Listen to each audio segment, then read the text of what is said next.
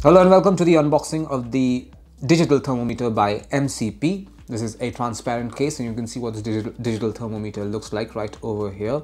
This is approved by NSIC for government purchase, and this is also approved by Medicare Products Incorporated. There's a stamp right over here. This is a Fahrenheit thermometer, which means that this is used primarily for measuring body temperatures. There's a specifications mentioned. Range is 32 degrees Celsius to 42.9 degrees Celsius, or 90 degree Fahrenheit to 109.9 degrees Fahrenheit.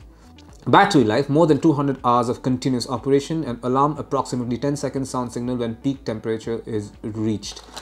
That's more or less it. I will open this box and show you what's inside. Okay, so these are the components of the box. This is an instruction manual for the digital thermometer. There you go. Everything that you want to know, it's written over here. You should read this document very carefully because ultimately this is a medical device. So make sure you read this before you start using.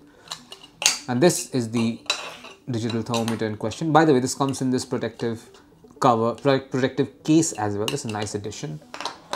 And this is your medical thermometer right over here.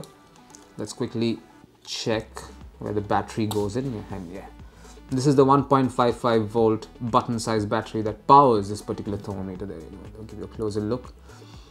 And you turn it on by pressing this button, and that's it. Once this is ready, you're good to go.